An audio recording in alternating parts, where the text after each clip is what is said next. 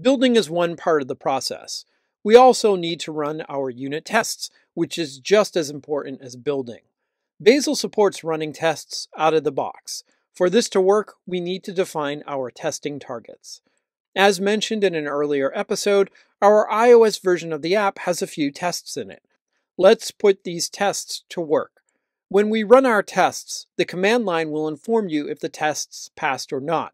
If you want additional information about the tests, you can look in the test logs directory that provides more information about the tests itself.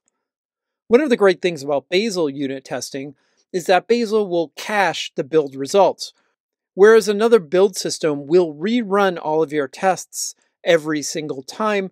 Bazel will be able to determine which tests need to be rerun based on the affected target. So you may have a project with 1,000 tests, but the affected target has only 100 tests. This means Bazel will run just those 100 tests, whereas another system would run the entire lot of them. Over time, that saved time will compound to hundreds of hours of saved development time. To get started, open up your project in progress. Open up your iOS build file. We're going to define 2 additional targets. A Swift library will hold our compiled tests, after which we'll create a unit test target. We'll start with the Swift library. Add the following. We'll give it a name and pass in some tests.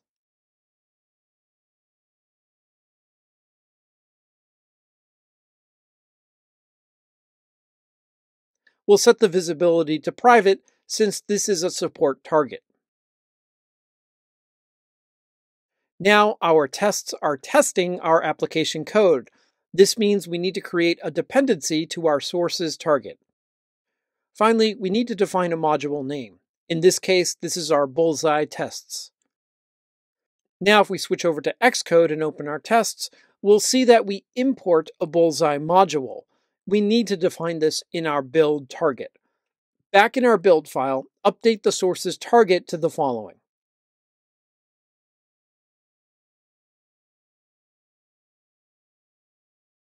Okay, we set up our target to compile our tests. We need to create an iOS unit test target. We don't have access to the iOS unit test, so we need to import it. Now let's add the following.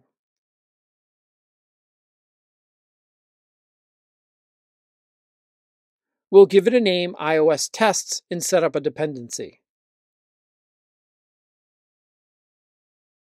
We'll add our minimum OS version. The test host sets the context, which in this case is an iOS application. We'll also set the platform type to be iOS and set the visibility to be public. And that's it. Now it's time to run our tests. First, let's build our targets.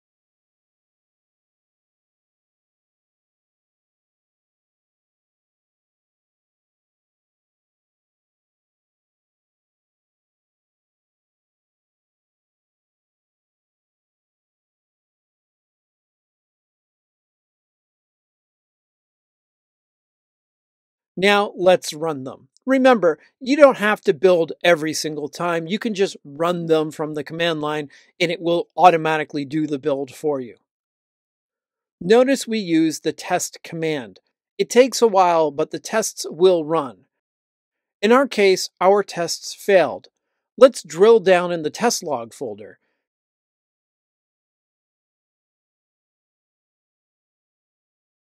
Keep going until you run into outputs.zip.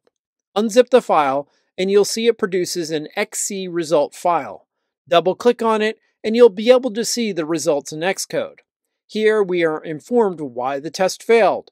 It turns out the test itself was bugged since there was no way for the asset to be 195. Change it to 95.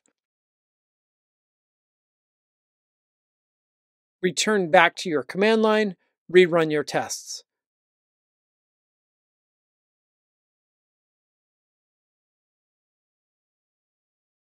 And now it passes. Well done.